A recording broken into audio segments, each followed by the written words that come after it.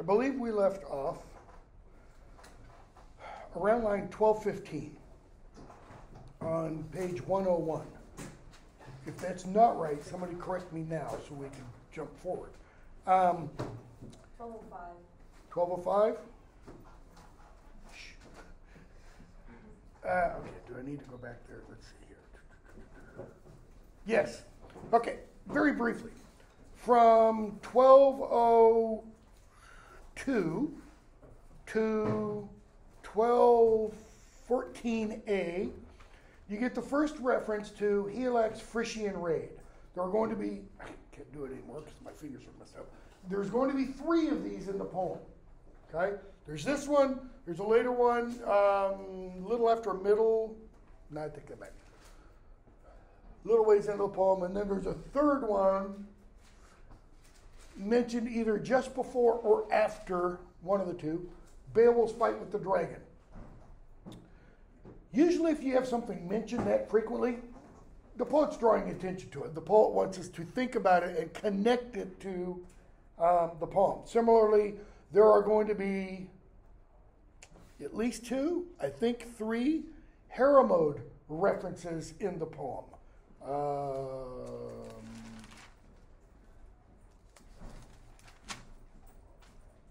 We had the first one, line 901 and following, okay? So, skipping the rest of that. Let me back up. Just for a second. More like a couple minutes. When the poet makes this reference to the Frisian raid, he's jumping forward in time within the world of the poem. Okay? Within the world of the poem, Beowulf's there at the land of the Scyldings, the Danes. He's just defeated Grendel and such. Get the right name. Wealhtheow has given him the neck ring. Another name for that, by the way, is a torque. Okay? Go to the British Museum, get to the British Museum online, and you can see a bunch of these things. Okay? Torque is a symbol of kingship, by the way. So she gives Beowulf this torque that Beowulf then gives to Helak when he returns home. Why? Everything, except for one thing, everything Beowulf receives from Hrothgar and Wealhtheow, Beowulf gives to his lord. Why? They're spoils of war. When Thanes go and fight a battle for their king, everything they get, they give to the king. What is the king then supposed to do? He takes from that and starts parceling it out to individuals. Okay?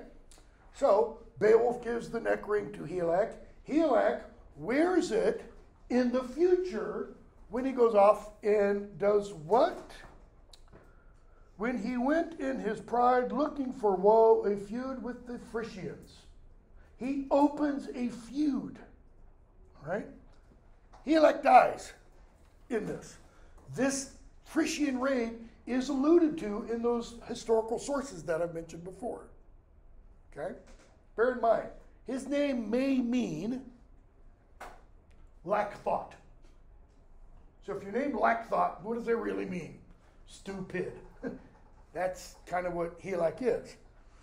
And Beowulf talks about, or the poet, talks about how a lesser warrior looted the corpses mown down in battle. Geatish men held that killing field. That kind of implies that the Geats win, right? It's not what happens. The Geats, well, as with so many things, it all depends on one's perspective. The Geats lose. They get slaughtered. Apparently, however, the Frisians also get slaughtered because one man lives. Beowulf. So the Geats get killed. Beowulf doesn't die. He slaughters the rest of the Frisians, and then he leaves to go home. The poet is going to tell us later on, Beowulf leaves to go home swimming. He swims from northern Europe coast to the land of the Geats. Okay? Oh, left out. Carrying the armor of 30 men, mail shirts and such. Okay? Sound like anybody around here can do that? Tony Stark? No. Not even any Marvelous guys. So from the Frisians land, does that mean like he went up and around Denmark? Yes. Because Frisian land is northwest Europe. All right? So he jumps in the North Sea, swims, goes up around Denmark to past the Isle of Zealand, where Shield's people are, to southern Sweden. Okay? One of the ways Mitchell and Robinson, a couple other scholars, get around that, it's part of what's called the demarvelizing of Beowulf, is they say, no, he didn't really swim, he rowed. He was in a boat. Okay? Not what the poem says. So, Wealhtheow then stands before everybody, and that's when, yes? Why would they do that if it's like a work of fiction? That's a good question. I've never understood it. And I generally like Fred Robinson's criticism of Beowulf.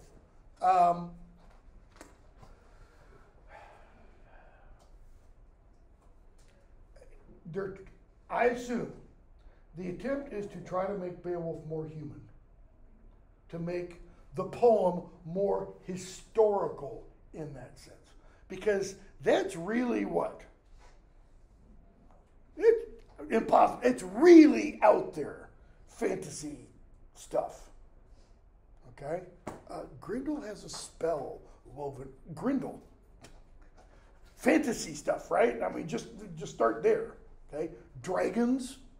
Okay? Yeah, we got to push those aside. Those aren't the important things. The important things are the customs, the behaviors, the giving and receiving of gifts, all those things that deal with real human society. That's, prior to Tolkien, that's what everybody looked at. And then some after post-Tolkien, that's kind of what they go back to, because Tolkien says the monsters are central to the poem. Okay? And it's Tolkien's essentially in that essay. I posted the essay. You can read it. It will take you a couple hours. You're not required to. Okay? You do need to know that Tolkien wrote the essay and what it's called, et cetera, et cetera. Anyways, Tolkien says the monsters are there because they represent things. I mean, yes, they're physically there, but they also stand in for something else. And the dragon ultimately stands in for chaos. And notice, Beowulf kills it. Doesn't mean he destroys chaos, but Beowulf is destroyed in the process. Chaos, kind of wins in that sense. So, she gives Beowulf the neck ring. She says, enjoy it, be bold, prosper well, blah, blah, blah. Be mild in counsel to these boys. Because remember, at this point, we have that tableau verbally painted for us. We have Hrothgar here, Wealhtheow hovering around, walking back and forth, whatever. Hrothulf sitting next to him. Opposite them, across the table, Hrethric, Hrothmund, her two sons, young boys, we're told, Beowulf right in the middle. So she addresses Beowulf in the hearing of everybody else, or at the very least in the hearing of everybody else right around here. Maybe guys way over here in the corner can't hear, and they probably don't want to hear. So she says, be bold and clever, and to these boys be mild in counsel. I will remember you for that. What does that mean to be mild in counsel? Well, one thing it definitely means is don't go up to Hrethric and go, Hrethric, pick a fight with, pick an enemy. Don't advise them to go off half-cocked, we would say. Okay? It can also mean be mild in counsel. The word there for counsel, if I remember correctly, is red. That is, in advice in your doings with them. Be mild to them. That is, be helpful. Be gracious to them. So what might she actually be suggesting to Beowulf in the hearing of everybody else? Might. Okay? I'm admitting this is just a possibility. I'm not saying this is the way to interpret it.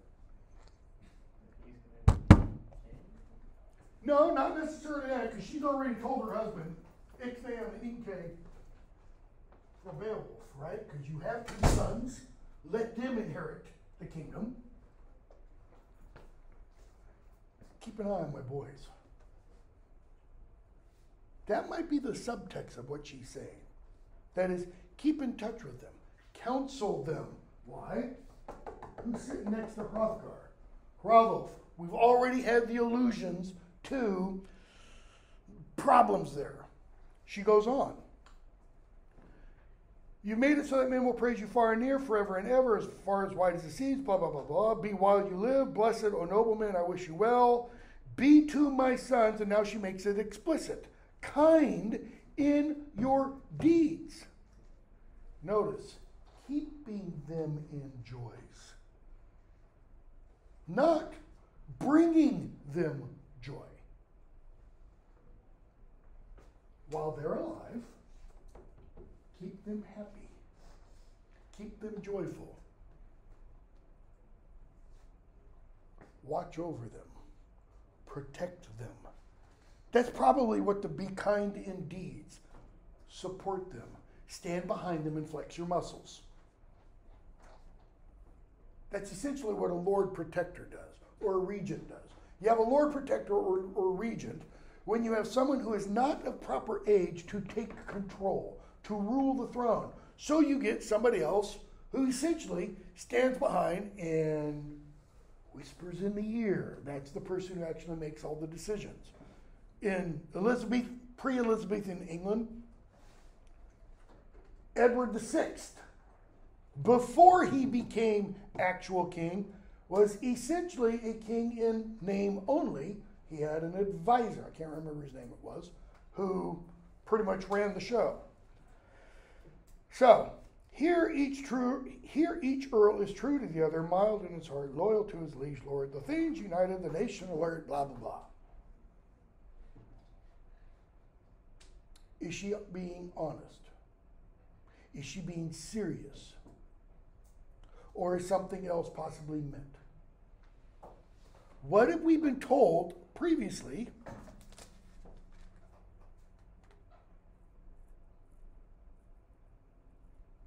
Lines 1163 and following. To where the 2 good sat, nephew and uncle, their peace was still whole then. Still then mean what? It's not going to be. Okay? Earlier, 1015 and following. Hrothgar and Hrothulf, Heorot within was filled with friends. No false treacheries did the people of the Scyldings plot at that time, implying it's going to happen.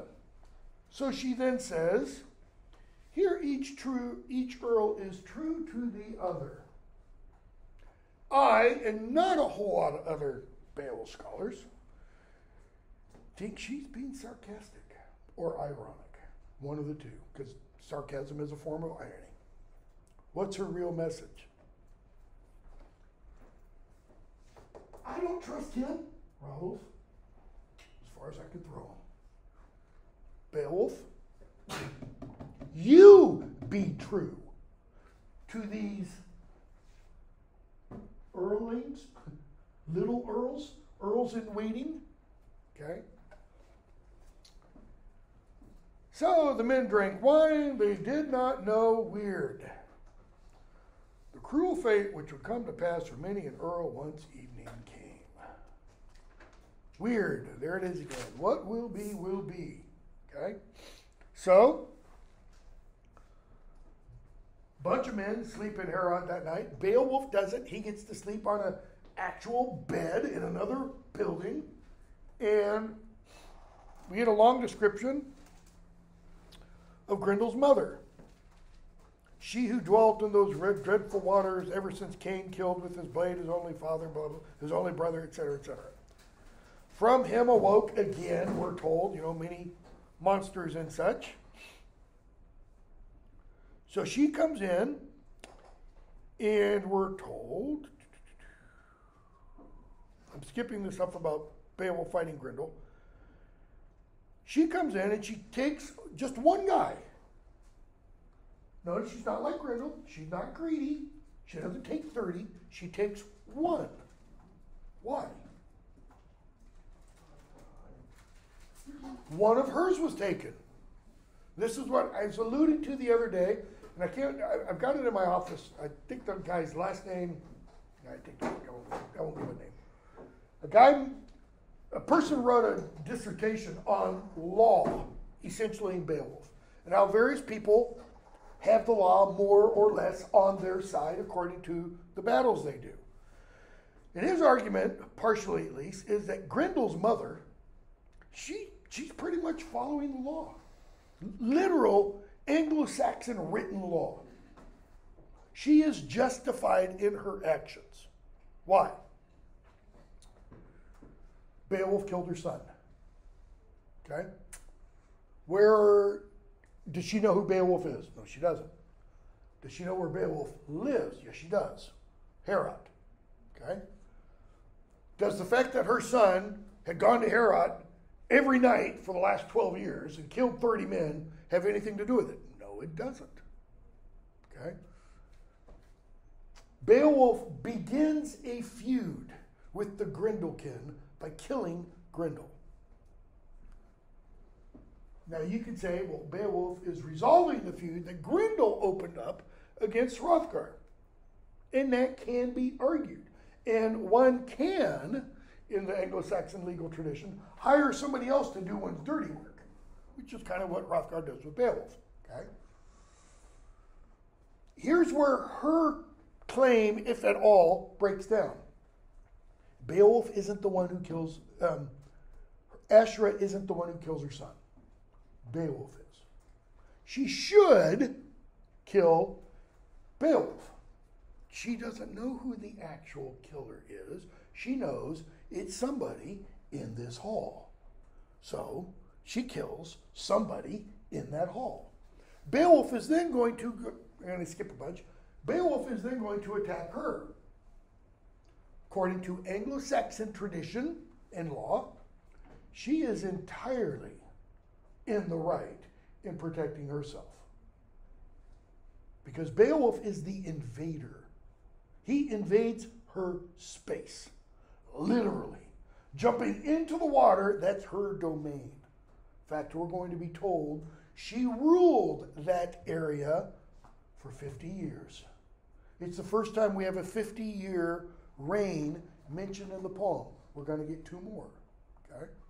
So, she comes, takes Ashura, Hrothgar's best friend, closest confidant. He's going to describe him as his shoulder companion in every battle. That is, he was the one who literally stood next to him, formed the shield wall. The people you want on either side are the ones you trust the most. That was Ashura. Okay? So, Hrothgar's told, and what are we told he does? 1308 or so, 7. The wise old king, gray-bearded warrior, was grieved at heart when he learned that he no longer lived. The dearest of men, his chief thane, was dead. He sorrows, grieved at heart. Beowulf comes in. He's fetched, we're told. Has he been told anything? No, he hasn't. He isn't told by whoever brings him in, oh, by the way, don't say anything, happy or joyful because Ashura is dead, Hrothgar's. He comes in, and we're told, with his words, he addressed the wise one, Lord of the Ingwins, asked him whether the night had been agreeable. Did you sleep well, Hrothgar? Did you have a good evening? Hrothgar, ask not of joys. Why? Sorrow is renewed. Metaphorically, at the very least, what position is Hrothgar back in? Sitting on his you-know-what, mourning, whining, complaining. Ashura is dead, blah, blah, blah. Okay? And then he says, 1331 and following. I do not know where that ghoul went, gloating with its carcass, rejoicing in its feast. He knows it's a she avenged that feud in which you killed Grendel yesterday evening. Notice Hrothgar, what Hrothgar has just done. He put the blame on Beowulf for killing Grendel. In your violent way, with a crushing vice grip, for he had diminished and destroyed my people for far too long. And that's his justification for what Beowulf did, not did. And then he explains what? That maybe Beowulf should have been told before. I have heard countrymen and hall counselors among my people report this. They've seen 2 such creatures, great march stalkers. One had the shape of a woman, the other misshapen, marched the exiles past in the form of a man. They knew no father, whether before him had been begotten any more mysterious spirits. That is, the people didn't know whose father Grendel was, etc., or even who Grendel's mother's father was. Okay? And then he gives a description of the entrance or the location of where they live. That murky land they hold, wolf-haunted slopes, windy headlands, awful fen paths, where the upland torrents plunge downward under the dark crags, the flood underground. So, there's a waterfall. Okay? It's not far hence, that is from here, measured in miles, that the mere stands. Over it hangs a grove, hoar-frosted, a firm-rooted wood looming over the water. I had written up here the other day,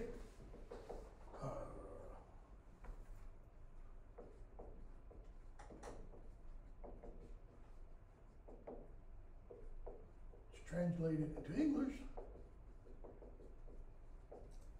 and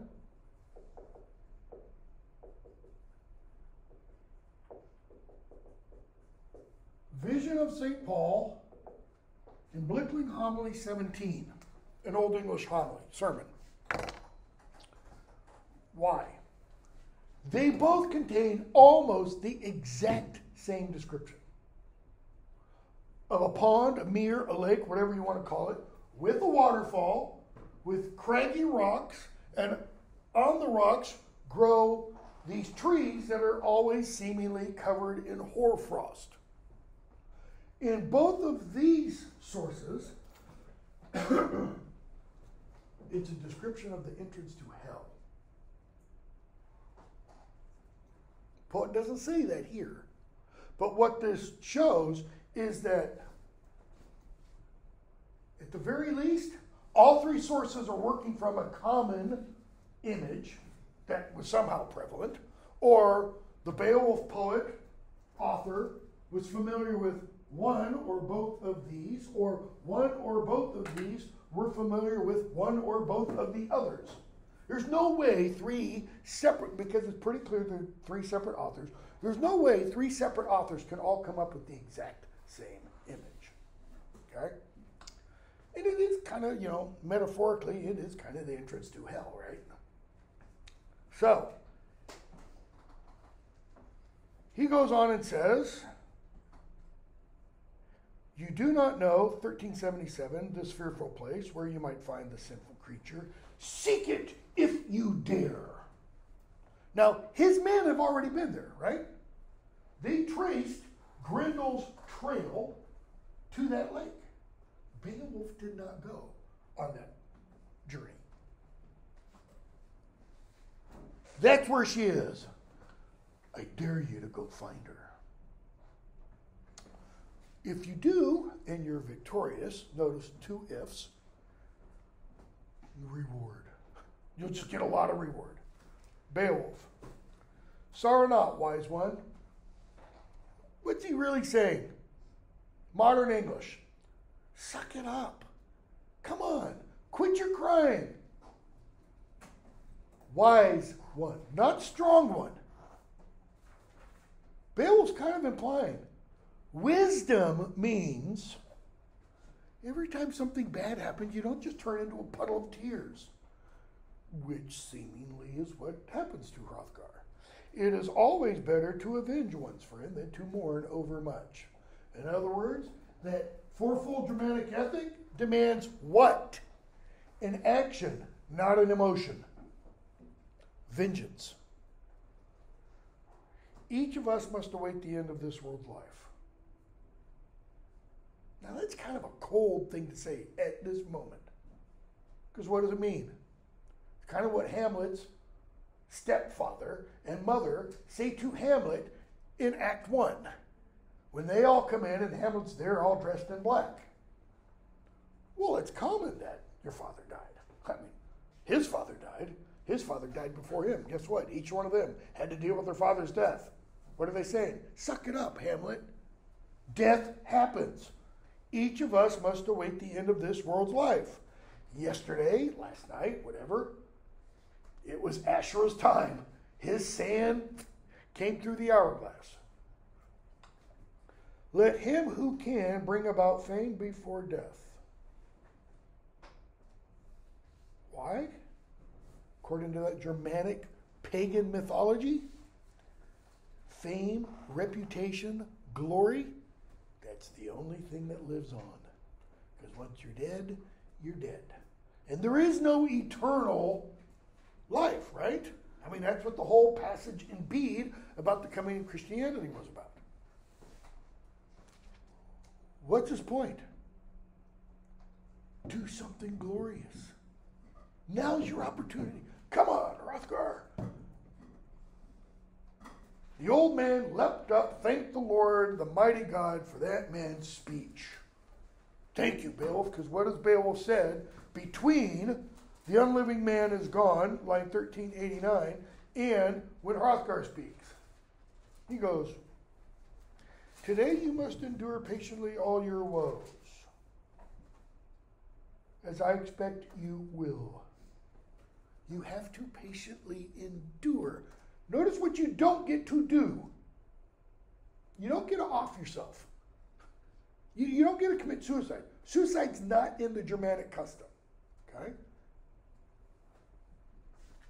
He's also said, yeah, I'll do it. Okay? How does Beowulf prepare for this battle differently than he did for the battle with Grendel? Say that again? He wears clothing. What else? What's among his clothing? He goes fully armed. Corselet, helmet. He even gets another sword. Not two. He switches swords. He exchanges swords with Unferth, we're going to be told. Lines 1455 and following. Unferth has now been somewhat chastened.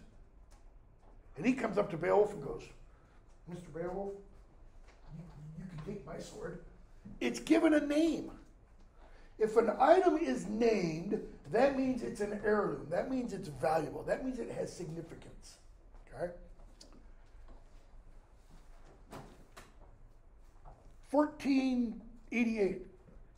He let Unferth have that ancient heirloom, that is, the one he had, the one Beowulf had, that well-known a man may have my wave-patterned sword, hard-edged splendid. He says, with hunting I will seek, or I shall win honor and fame, or I'll die trying. Okay? Is there a problem with accepting Unferth's sword? What have you been told about Unferth? He's a kinslayer. See, this is part, I think, of the rationale, not I think, it is, part of the rationale that some Beowulf scholars use, this is part of the argument, to use that Beowulf's whole comment about kinslaying and Unferth, it's all just part of the flitting game. It's not serious. But remember, the poet said that also. Not in the world of the poem. That Unferth was a kinslayer. Can we assume? Okay, swords are very valuable. They're expensive. They're difficult to make. And if it's an heirloom, that means it's very well made, and it's been around a long time. Not the kind of thing you have too many of. Is this the sword Unferth used in his kinslaying? If it is, that's, bad magic, so to speak. So, Beowulf, with Unferth's sword in his hand, goes to the edge of the lake, water, pond, whatever it is. Your text tells us 1494, the surging sea. Almost no one thinks it's literally the ocean, though Beowulf has done things in oceans before. And he dives into the water. The Old English tells us,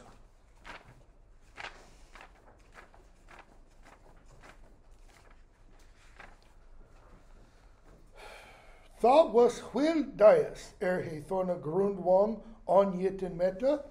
Then was a while of the day. Hwyl dias, a while of the day, or a time of the day. When we use the word while, what does it mean? Like, meanwhile, back at the top of the lake, it means time's past. Does it usually mean a minute, 2 minutes, 5 minutes, 10 minutes, an hour, 2? Liuza translates it, it was the space of a day, and then he does as a possible reading, or it was daylight. Okay, put it was daylight in that line. It was daylight before he could perceive the bottom. Does that make any sense at all? Is he jumping in at nighttime? And so a lot of time passes and then daylight comes? Before he could perceive the bottom means he's at the bottom. This thing isn't 20 feet deep. The implication is it's very deep. The way it's often translated is, the way I always translate it, is it was the greater part of a day. So what's the greater part of a day? If you want to be literal, it's 12 hours and 1 minute. With what breathing apparatus? This is part of the marvelousness of the poem and the marvelousness of Beowulf, the character. Did I mention in here the other day? It might have been my first class. You notice anything odd about Beowulf's name? What's his father's name? Louder? Ecgtheow. Hrothgar. What are his two sons' names? Hrethric, Hrothwin, Halfdane. What are his three sons' names? Hrothgar, Hrothgar, Holga. Hrethel. What are his sons' names? Haribald, Hathkin, Helak. We get to the Swedes. Onyentheow. What are his sons' names? Onala, Uhtara. In other words, sons' names do what with fathers' names? They alliterate. Ecgtheow, Beowulf. It doesn't alliterate. It violates almost a law of Germanic naming. Why? Because the poet was stupid and didn't remember that? Clearly no. Because the poet is telling us different, other, capital O, other. Beowulf ain't from around these parts, in other words. He's totally different than everybody else. And he can apparently hold his breath really, really long. Remember, he did also fight sea monsters in the middle of the ocean and was taken to the bottom of the ocean. But as soon as he hits the water, Grendel's mama knows what? He's there. It's like sonar.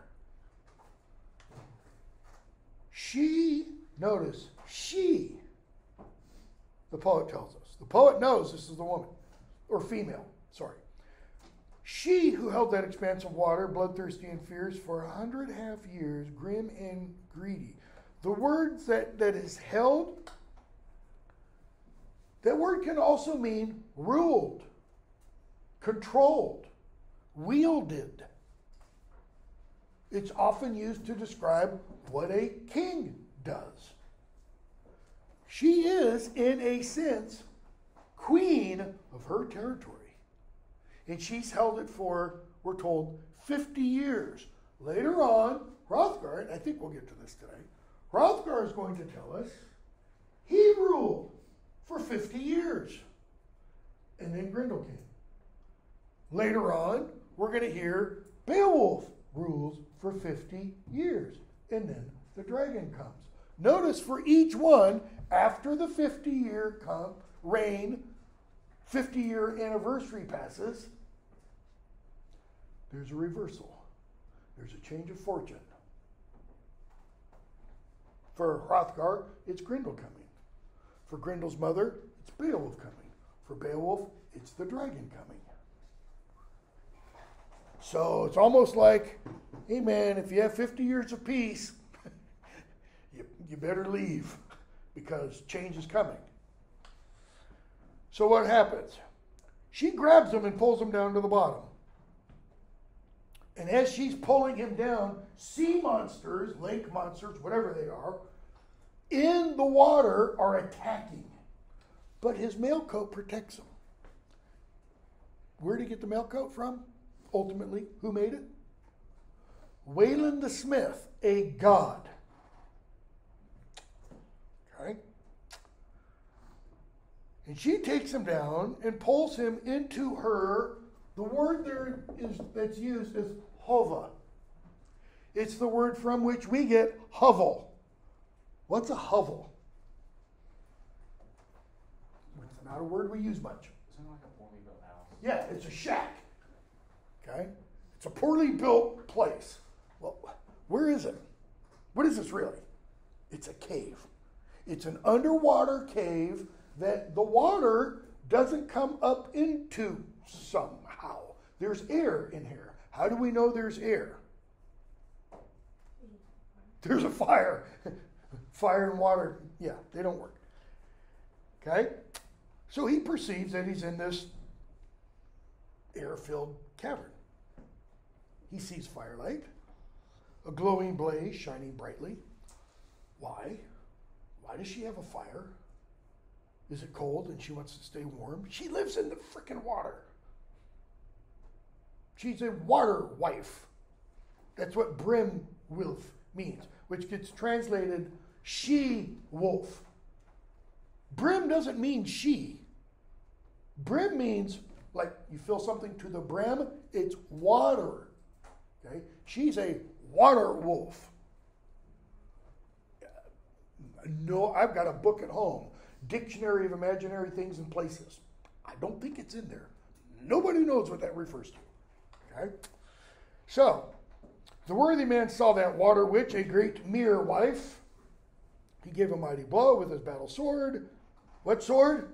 Hrunting, Unfair sword. He did not temper that stroke, meaning he doesn't hold anything back. Temper is when you mix something with something else. He doesn't kind of go, I'm going to give her 90% and see what it does. He swings, for the parking lot beyond the stadium. Where does he swing for? He's thinking, kill her in one fell swoop. He's going to do the same thing later on. Well, he does it with her later on, different sword. He's going to do the same thing later on with the dragon. What's the difference between killing her, whatever she is, and the dragon? What does she not do that, at least in our popular consciousness, most dragons do? And not all dragons do, by the way, breathe fire. This one does. We're going to be told he does, or it does. Is that really the smartest move? If somebody's standing next to you and you're going to attack that person and that person has a flamethrower, do you go right at him? No. So we're going to see Beowulf's companion take a different tack with the dragon battle. So he hits her And the sword just kind of bounces off. Doesn't shatter or break, just doesn't do any good. And we're told it's the first time that sword had ever failed. Now, that's not a character within the world of the poem telling us. That's the poet outside the poem, several hundred years in the future, saying, oh, by the way, this mighty heirloom, it's always been successful in battle. Huh. So, Beowulf throws away that sword, not going to do him any good. And he does what? I killed Grendel with my hands. I'll kill her with my hands too. He trusts in his strength, as a man should do if by his warfare he thinks to win long-lasting praise. Colon. Colon's not in the manuscript. What comes after the colon? It kind of fills in what comes before the colon. What should a man do if he wants to win fame? He cares nothing for his life. You have to go into battle thinking what? You're gonna lose. That, or what's a slight rephrasing of that? You'll go down fighting. I'm going to go down fighting. I'm going to give it my all. Okay? So he grabs her. And we're told he swings her around so that she falls to the ground. But then she quickly gives him requital for that. That is, she turns the tables. She reverses the situation. Notice, now it's almost like a wrestling match. And she does what? She throws him to the ground. But she doesn't do what Lisa says she does. For 1545, she set upon her hall guest and drew her knife. Some translations read, sat down upon. The meaning of Old English offset is disputed. Okay? Why did I say that was 1545?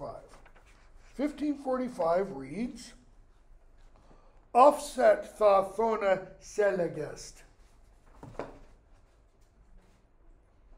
Offset doesn't mean set upon. It just doesn't. Okay? You could quibble about did she sit upon? Literally, off sat. She sat off that hall guest. Now that kind of implies that she's maybe sitting next to him. There are a lot of translators, a lot of glosses that do give sat upon. So she flips him onto the ground and sits upon him. Why is it important, I would argue, for it to be sat upon? Because of these lines. Go back just a little bit. Weary, he stumbled, strongest of warriors, of foot soldiers, and took a fall. Strongest of warriors, of foot warriors, and then what happens? He falls to the ground. You guys are too young to remember. Get on YouTube, watch interviews with Muhammad Ali when he was in his prime. Okay? Getting ready to fight Joe Frazier or George Foreman or somebody like that. And he taunts them. And he talks about being, stinging like a bumblebee, flying like a butterfly, and doing the rope-a-dope, where he's dancing, essentially. His feet are moving back and forth almost as fast as you can see them. Why? Because of all the hours he spent jump roping. He was known for his footwork. Footwork is really important in boxing. Beowulf is a what? He is a foot soldier. He should be really good on his feet. That doesn't mean infantrymen. It kind of means when Beowulf took a position, took a stance, he doesn't back up. We're going to see when he fights the dragon. He says, I'm going to go and I'm never going to take a step back. Dragon comes at him a bunch of times and he takes a couple steps back. Of course, he's a lot older than two. What's my point? If he's such a good foot soldier, how in the world does he fall? The implication is almost like he trips over his own 2 feet. But it's because of her. What is this? This is meant, I would argue, and a few other scholars have said this, this is not by any point a consensus opinion. Okay? This is irony. An Anglo-Saxon audience, I think, would hear that and would chuckle. This is like Muhammad Ali doing the dance with his feet and tripping. Foreman would probably just sit there and laugh at him before he starts beating the snot out of him. This is meant to be humorous. Okay? It's lost on us. A lot of Anglo-Saxon humor we don't get anymore. Why? Humor tends to be time related. What's funny 1 year, 1 decade, 1 period of time is no longer funny to another one. She sat upon her hall guest, I would argue, and drew her knife. Because sat upon kind of implies what? She went towards. So she goes towards him holding her hall knife. What is she not yet able to do? Stab him, because she's still moving towards. If she's sitting on him, so he's pinned to the ground, and she pulls out her knife, notice 1, she has a knife. And 2, she drew it, meaning she has a sheath or scabbard of some kind. And she goes all psycho, moving, not crazy, to stab him. His corselet protects him. But not just his corselet. On his shoulders lay the linked corselet. It defended his life, prevented the entrance. There the son of Ecgtheow, notice, would have ended his life. Had not his armored shirt, his mail shirt, offered him help, and holy God brought about war victory. And then we get this long phrase that comes after God brought about war victory. How did God bring it about? Look at the language that's used. The wise Lord, ruler of the heavens. This is just renaming God. Okay? The wise Lord, ruler of the heavens, decided it rightly, easily. The next word, Sidon, is the Old English word. Sidon can mean since, because, once,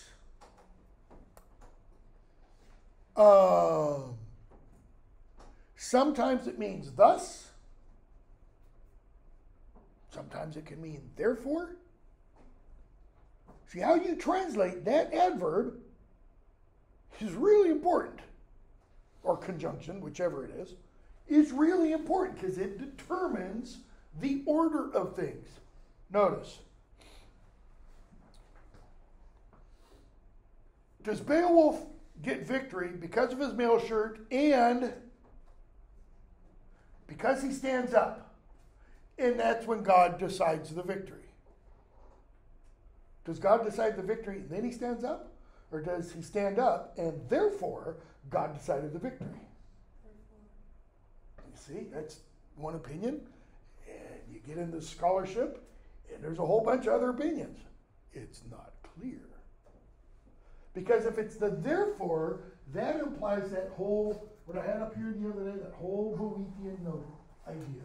That our will working in tandem with God's will. And the very fact that he was able to get up is an indicator that God desired this. Okay? And what happens? He gets up and he sees a blade. We're not told exactly at this point where he sees the blade. But we are told it's a big blade. It's the old work of giants. Because it's the old work of giants, it doesn't mean it is a gigantic, like 10-foot long blade.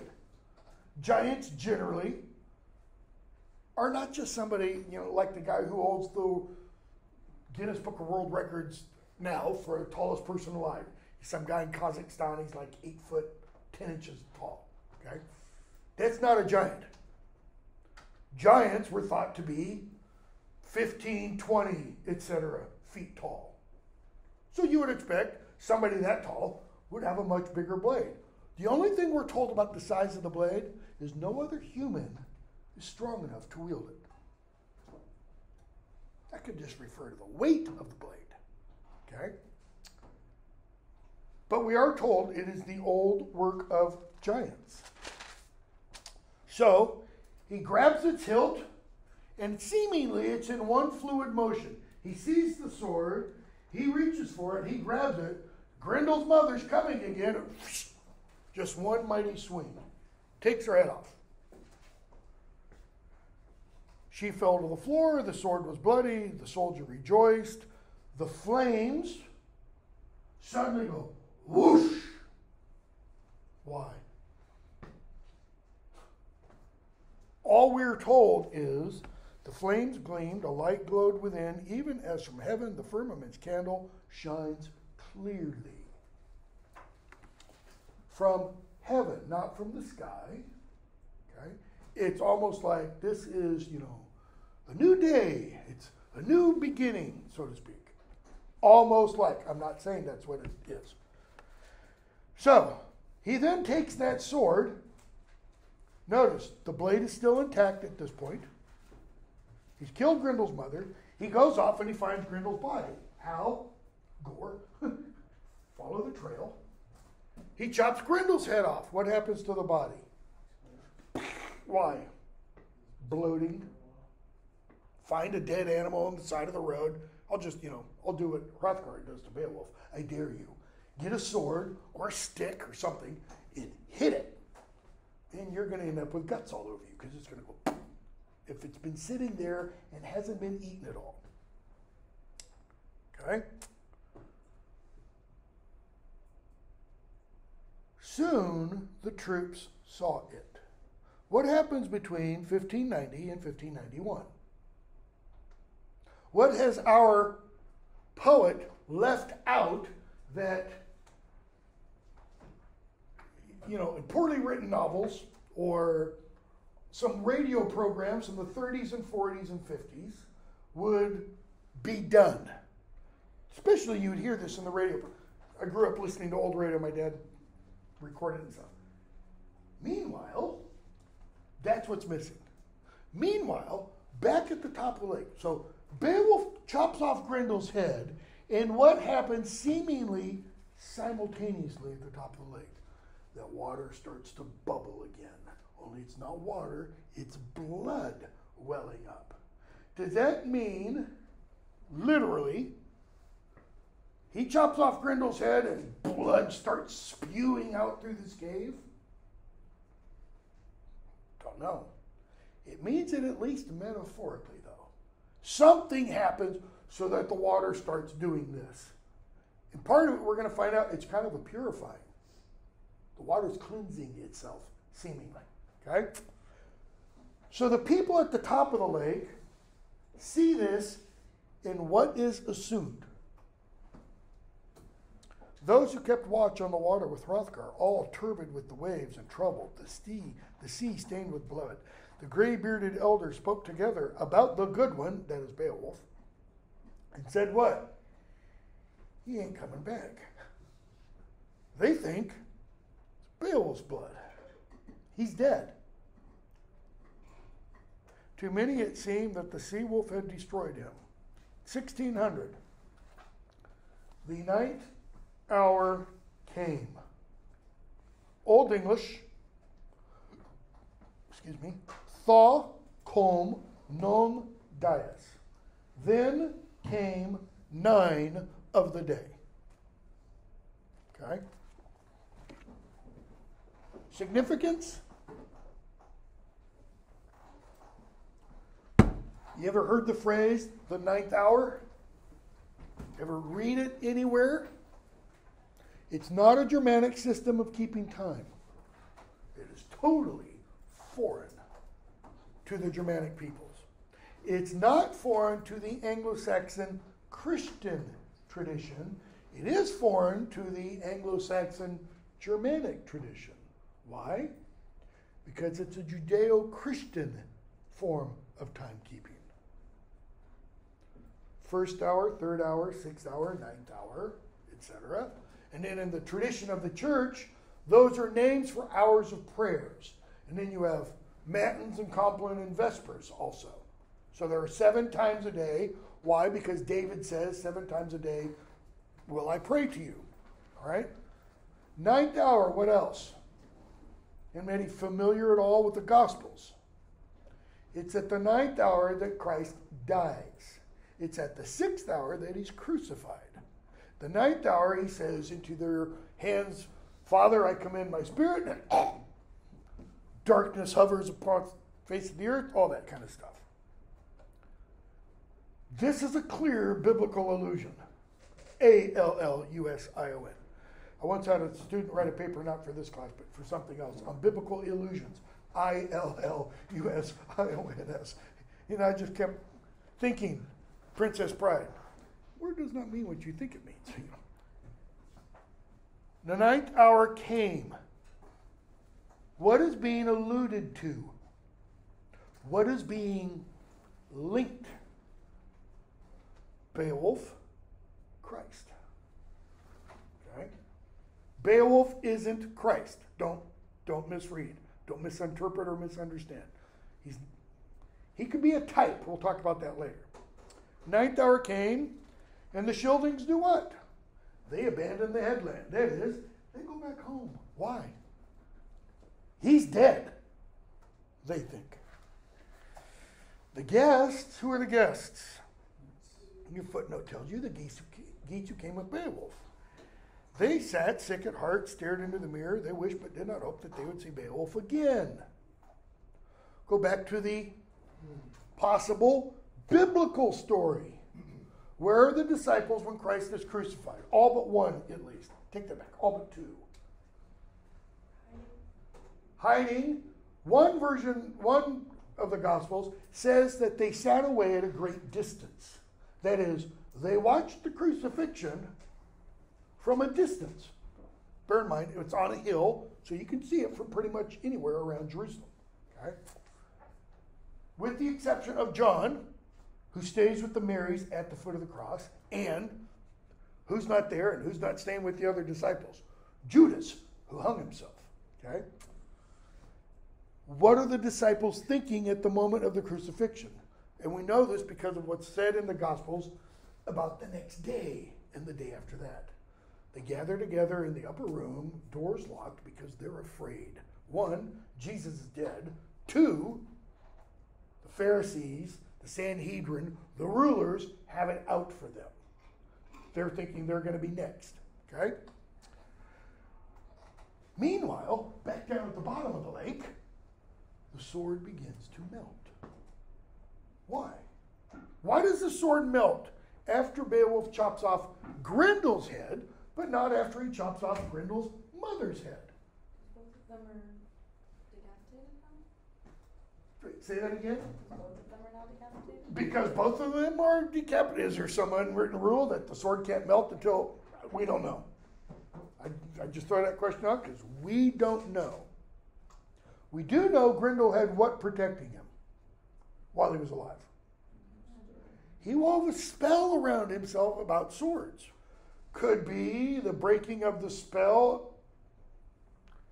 It's not important to the poet. Okay?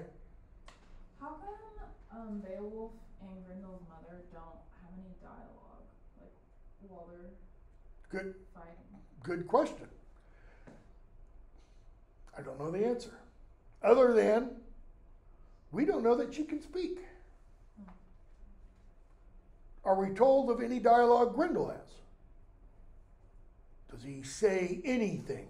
Not that we know. We know he exults in his heart when he sees all those geatish dainties, lying out in front of him like desserts. That's it. We're told what he thinks, so he's capable of thought. Okay? Are we told... I don't have time to go back through it. Are we told what she thinks? Not really.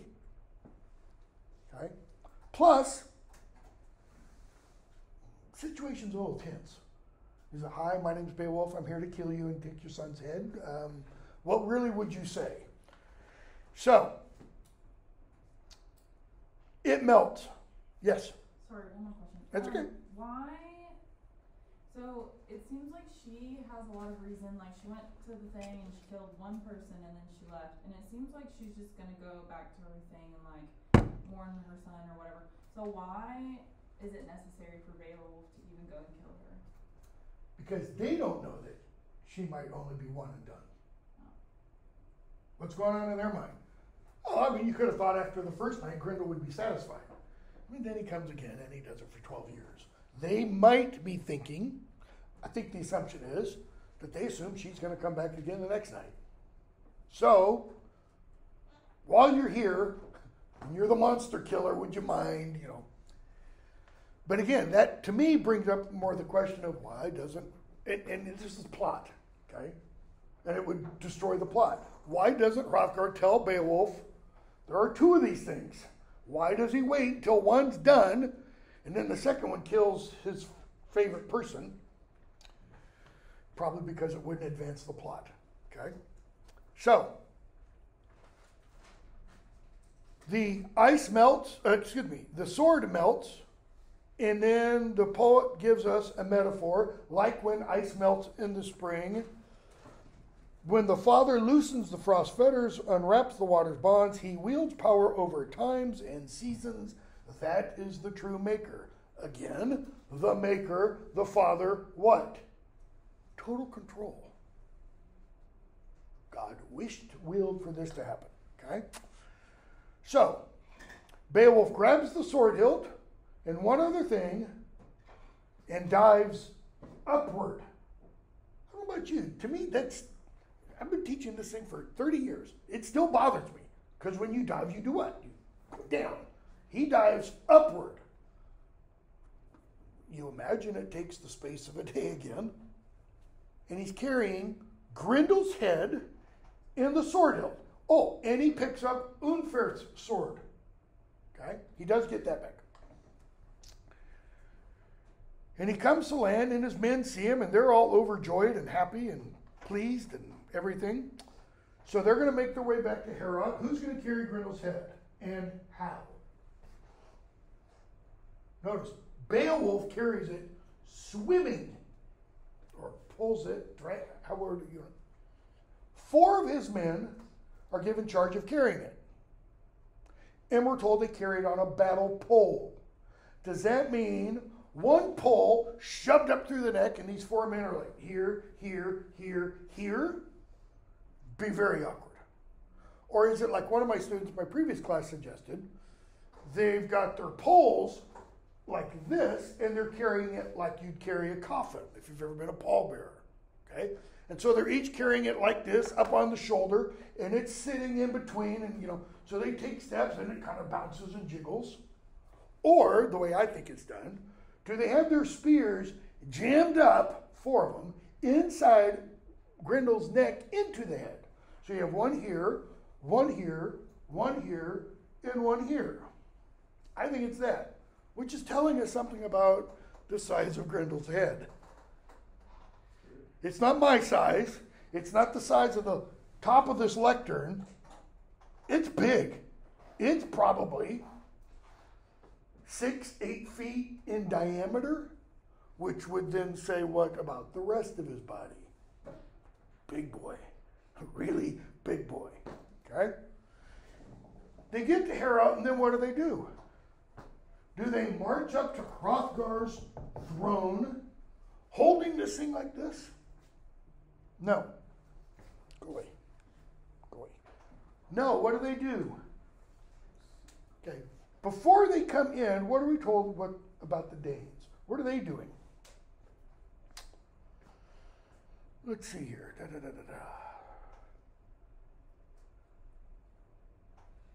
He entered there 1647. Then, where men were drinking. Okay? What time of day is it? It was the 9th hour when they thought Beowulf died. That was when Beowulf killed Grendel. 9th hour is about 3 o'clock, no, ninth hour is noon. We don't know how long it took Beowulf to swim back up, but it's probably safe to say it's sometime later in the afternoon. Okay? And they're just, throwing him back. But seemingly what they always do. Beowulf and his men get there, they take the head off the pole or poles, they put it on the ground, and they drag it by its hair so he's not bald. And as they drag it, what happens on the nice, newly cleaned floor of Herod?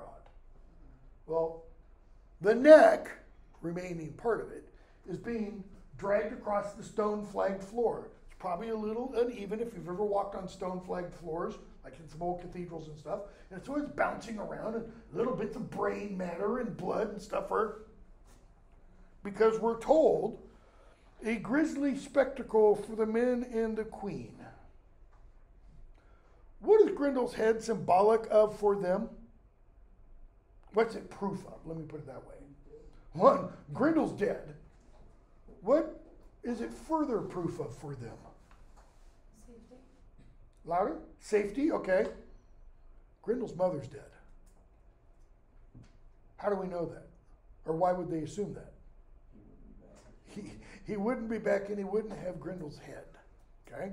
So, Beowulf says, look what we've done. We. He doesn't say, look, I have achieved a mighty glory. Me, Beowulf, it all goes to me. Look, he says, we have brought you gladly these gifts. So he gives them the head, a trophy of sorts, and says, I would have died if God had not guarded me. Notice, he doesn't even attribute anything to the mail shirt. It was God that saved me. And then he turns to Unferth. Hrunting's a great sword. Didn't do any good for me. Okay? But the ruler of mankind granted to me, 1662, that I might see on the wall a gigantic old sword hanging, glittering. Hanging means one of two things to me. Where have we seen a sword and a wall before? When Siegmund kills the dragon, he pierces it so strongly the sword sticks in the wall. Beowulf says, I found a sword. How does he put it? Hanging, glittering from the wall. Is it hanging like my dad used to have, when he was alive, in his study, some old swords. One of them was a Civil War sword that his brother dug up somewhere. Hanging on the wall. He had some hanging from the ceiling. We would automatically know if a minor earthquake occurred because you could go in there and see these things swinging, okay? Because sometimes you can't feel them. Why does she have a sword hanging on the wall? What does that imply? Yeah, decoration. Or is it hanging, like, hanging that way, thrust into the wall? And so the hilt is out. And what does he do? He tells us. He saw the hilt, he grabs it, and I think the implication is one movement, he swings, takes her head off. Okay? Then he gives Hrothgar the hilt of that sword. And we're told, Hrothgar spoke, 1687. But then Hrothgar doesn't speak till 1700. Hrothgar spoke, and then for 13 minutes he looks at the hilt. And the poet tells us what Hrothgar sees and reads on the hilt. When the flood slew rushing seas, the race of giants, they suffered awfully. What flood? Is this Noah's flood? In which the Nephilim died? The Nephilim, the offspring, according to Genesis, of the sons of God who went into the daughters of men, who are the sons of God. Those aren't the children of Adam and Eve. Okay? Is it that flood? Possibly. There is a Germanic myth of a flood.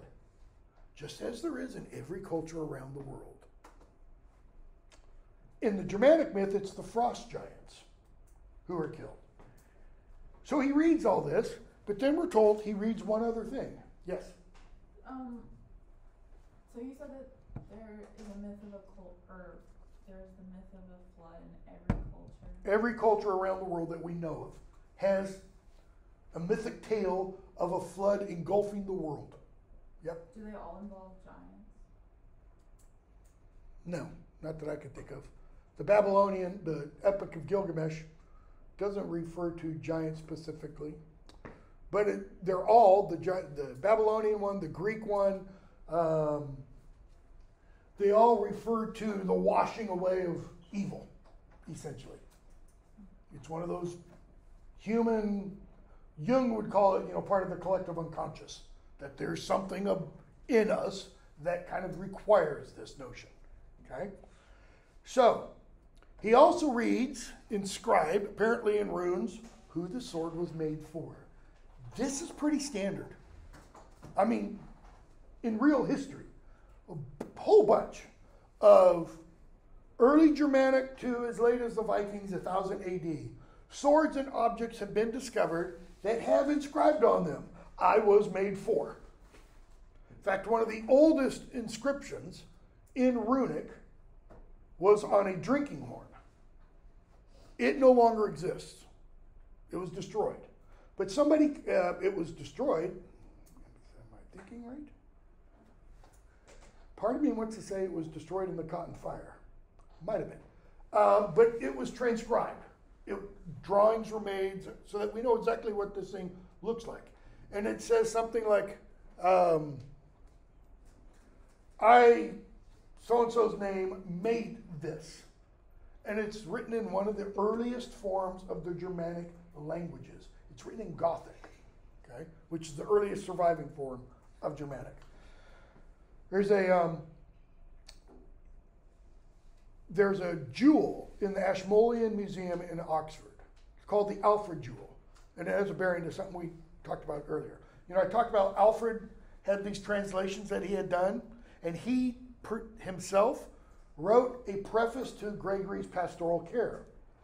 In that preface, Alfred talks about sending along with a copy of the book a jewel. And the jewel and the book are sent to various bishops. That is, he has ones made for each of them. Well, late 19th century, somebody was digging around somewhere, and they discovered this jewel. It's got a gold loop at the top and something down below, and inside, under glass, is this glass image made out of little pieces of glass, image of a face. Okay?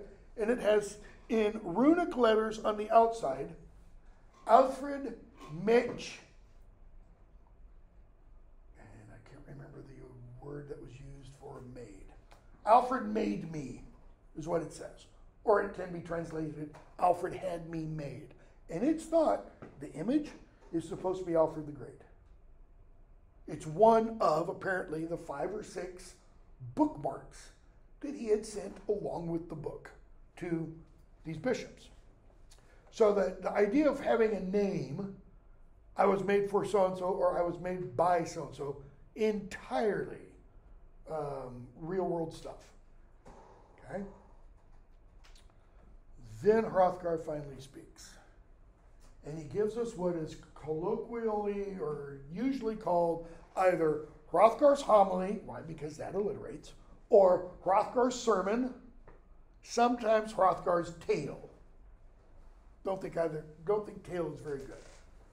So, he's just looked at the hilt, and the hilt seemingly prompts him to think these words.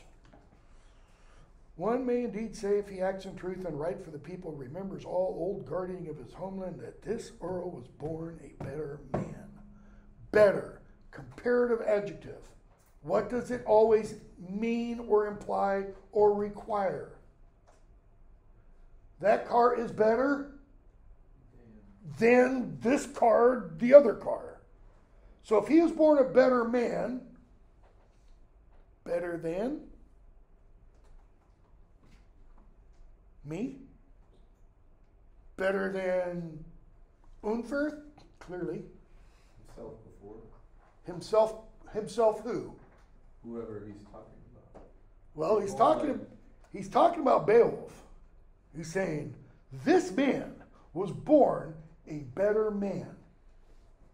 Reborn when he pulled the sword out. Could be.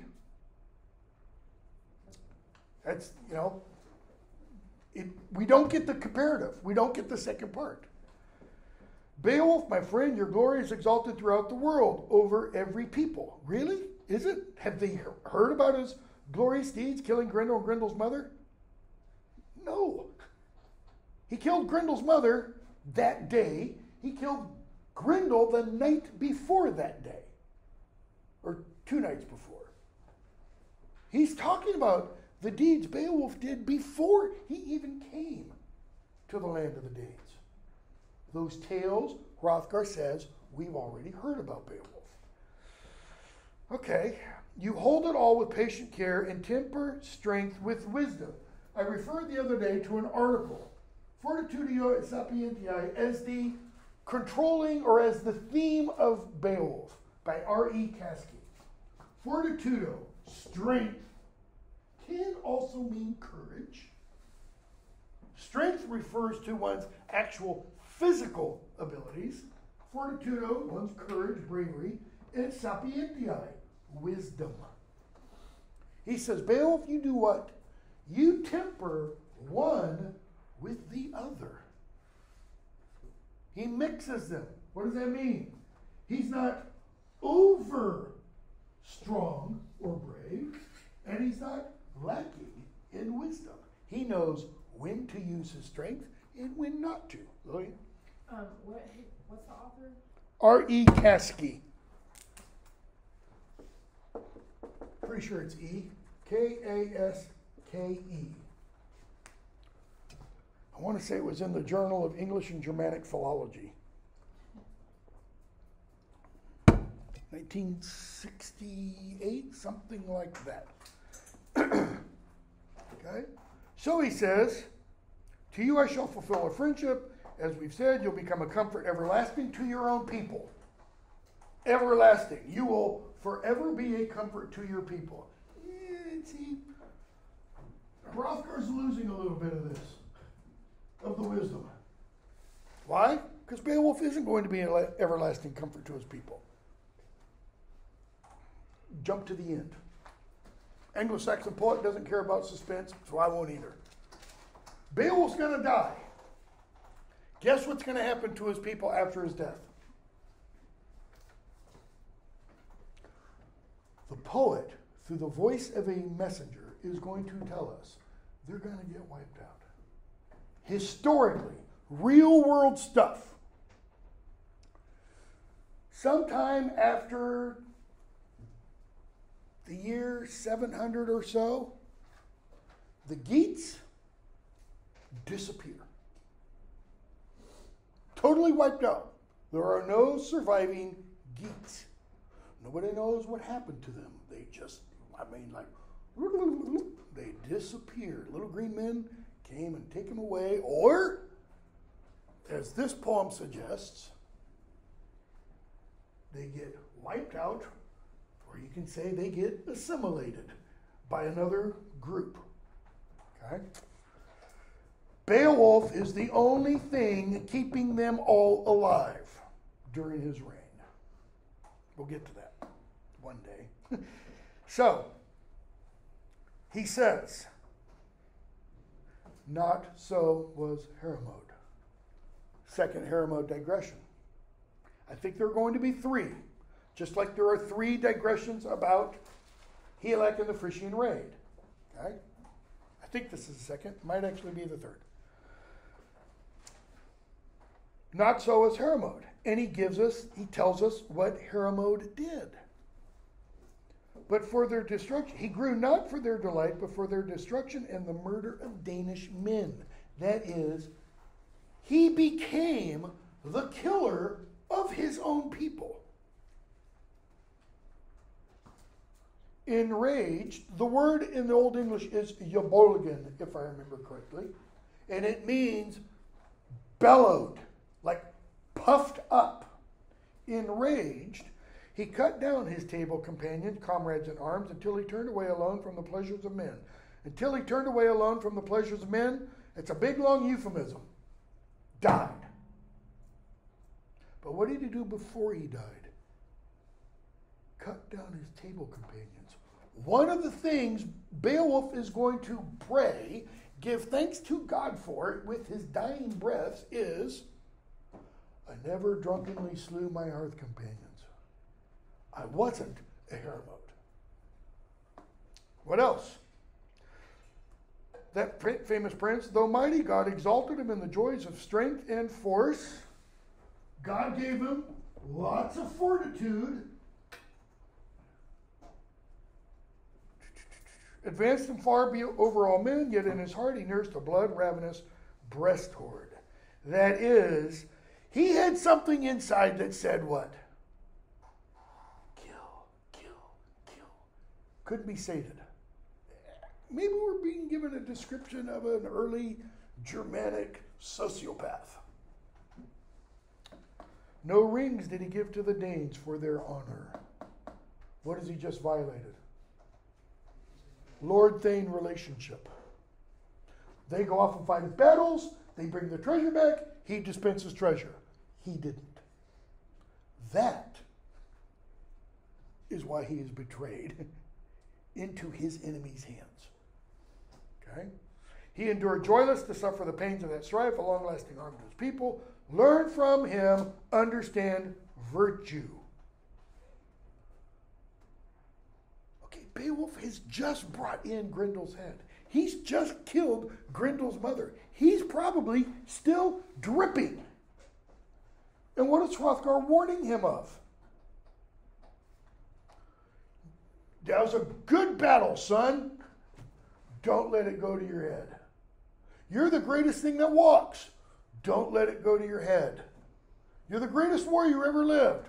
Don't let it go to you. How do you not let stuff like that go to your head if people are just constantly praising you?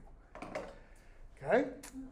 For your sake, I'm telling this in the wisdom of my winters. Yes? Didn't Hrothgar tell Beowulf, like, oh, if you can do this, I'll give you everything? He said, I'm going to give you lots of treasure. He's going to do that in a few moments. Okay. He's going to give all the treasure after he gives the homily. Wait, so who's not giving who what? You lost me. Wait, didn't you just say that somebody didn't give somebody something that they said they would? Hermod did not dispense treasure to his thanes. He didn't give them what was due to them after they fought his battles. Back at line 1719. No rings did he give to the Danes for their honors. Okay? Hermod again is being held up as what? The ideal bad king. The anti-king.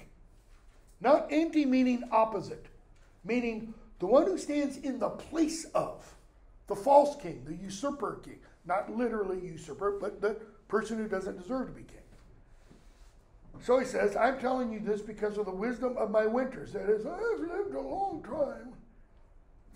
And he gives us a story. And he's going to finish the story with, thus. What's the story? It is a wonder to say how mighty God in his great spirit allots wisdom, land, and lordship to mankind. Notice, God does what? He gives wisdom, land, and lordship to humanity. To all of us? No. How many of you are lords over somebody else? Okay? He has control of everything. Again, God controls everything. At times, he permits, and he tells us a story. Somebody to be raised up who is young, wise, thoughtful, powerful, strong, mighty. That person creates a stronghold of men, creates a mighty hall, maybe, okay? A great kingdom. So that, top of 108, line 1733, he himself cannot imagine an end to it. Louder? I said everything the light touches. Yeah, everything the light touches is yours, or is mine. He can't think of an end to it. Why? Next half line. In his folly. What is folly? It's another word for it. Word that it's related to. Foolishness. What is often said about young people? Why do teenage boys, men, till they're 25, have the highest automobile insurance rates of everybody? Recklessness? Keep going. Why are they reckless? Nothing can hurt me. Nothing can stop me. I can drive any way I want. And sometimes they do. 4 kids, Oregon, a couple weeks ago. Part of my family lives there. Racing, country highway, foggy. Another car comes, 4 kids dead. All teenagers. Why? I'm invincible. This guy thought, what? It'll never end.